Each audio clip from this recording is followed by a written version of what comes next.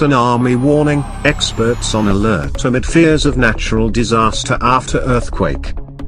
Scientists say they remain vigilant to the threat of a tsunami after fears grew following an earthquake.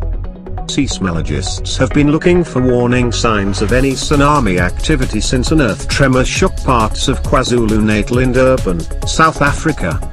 Council for Geosciences seismologist Michelle Grobbelaar said it was fortunate the earthquake on Saturday was only of a magnitude 3 or more, but a bigger one would increase the tsunami threat.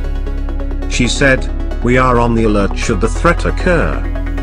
The Council for Geosciences, together with Disaster Management and the Weather Service, monitor the messages sent from the 3 Indian Ocean Tsunami Early Warning Centers.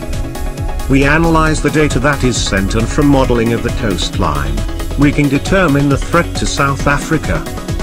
She said procedures were in place for responding to tsunami threats on the eastern coastline, and they were tested twice yearly.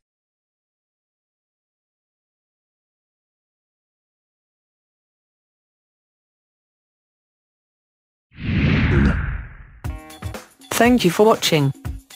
Please subscribe to us on YouTube, Facebook and Twitter. You can visit us on www.therealthingme.webs.com.